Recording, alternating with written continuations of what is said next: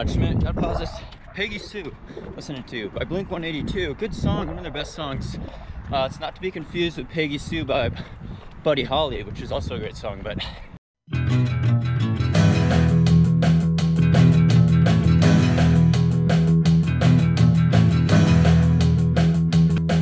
yeah, I'm running down a dream that never would come to me. Working on a mystery, going wherever it leads. Running down a dream.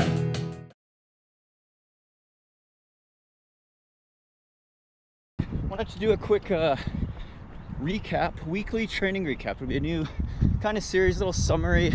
I mean, I'll still keep doing like trail running vlogs, OTQ vlogs, what I eat in a day vlogs, as well as all the informative content, training, running form, you name it, what you guys want to hear about. So be sure to subscribe for more of these videos. But all right, so hopefully the wind isn't too bad. There's a little bit of a cross breeze here. I was looking at Strava here. So this past week, today's June 4th. So we're looking at the previous 7 days coming off of Zagama. Didn't run very much because of Zagama and the travel. Wanted to respect the recovery after that mountain marathon. I think about 50 miles a week, 47.6 miles. It's like 80K about, I think. 13,000 feet of climbing though. So over, I think that's about 4,000 feet of climbing. I'll do the metric conversion there, but decent climbing. Basically, I'll give you a rundown day by day.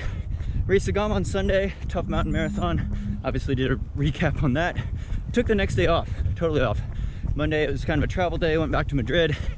Want to respect the recovery after a tough race like that.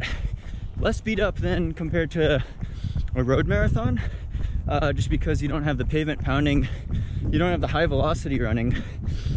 But it doesn't beat you up as much because it's soft surfaces and using different muscles. Technical trail, muddy trail. That being said, you still get really dehydrated. There's a lot of stress, 4-hour plus race for me. A lot of stress, mental anguish from the fatigue. So you have to respect the recovery process, your hormonal balance, changes like that, and the travel. Took Monday off. Tuesday, had a morning flight out of Madrid back to the US, so another long travel day. I did wake up early though, and I ran on the treadmill in the gym.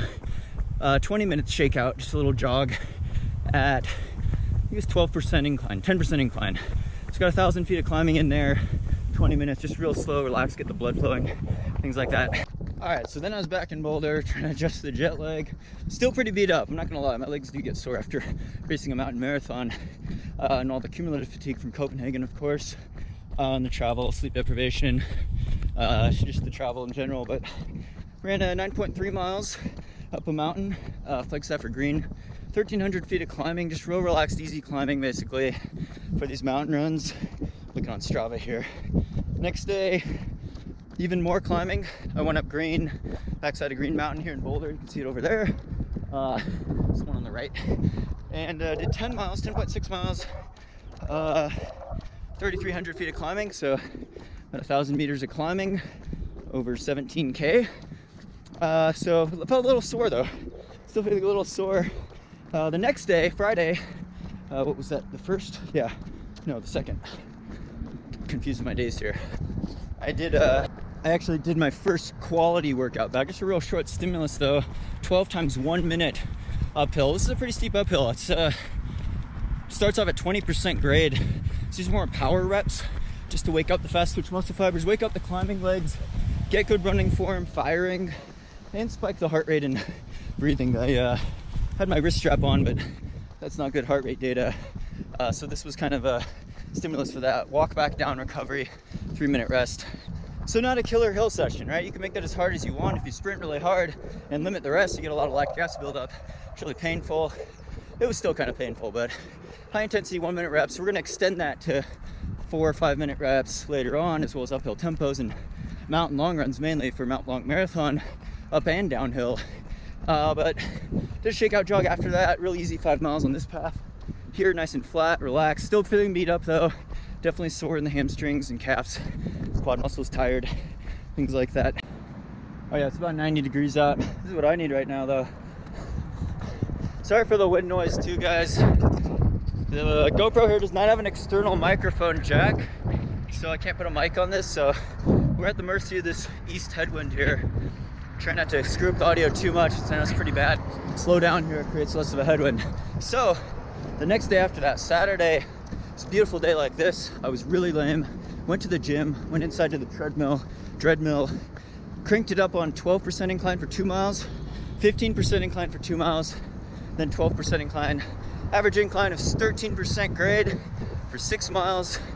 Did it pretty easy, 65 minutes run, so it's a slow pace. It's over 10-minute mile pace, but over 4,000 feet of climbing, 4,100 feet of climbing if you do the simple math on that. So, you know, really good.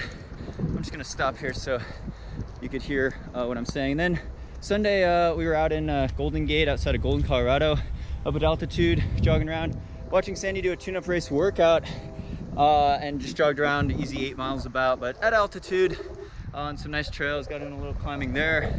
So yeah, good week overall. It was low mileage though. It was low mileage.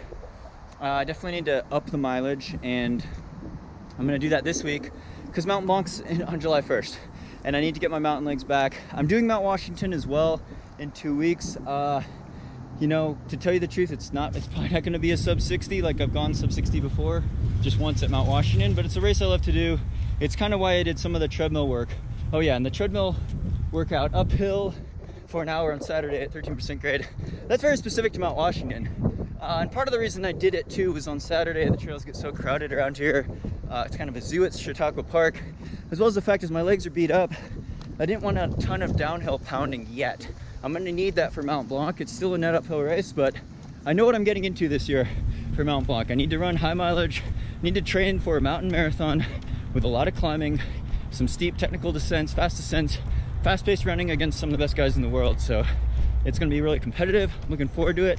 Definitely need to get the mileage up, probably try to hit 100 miles a week, 160K per week, and then boost the climbing a tad, maybe 15,000, 18,000 feet of climbing, put that in meters, but still doing some high intensity workouts, shorter reps, and some up-tempo long run mountain efforts for this coming week. So, you know, goals accomplished.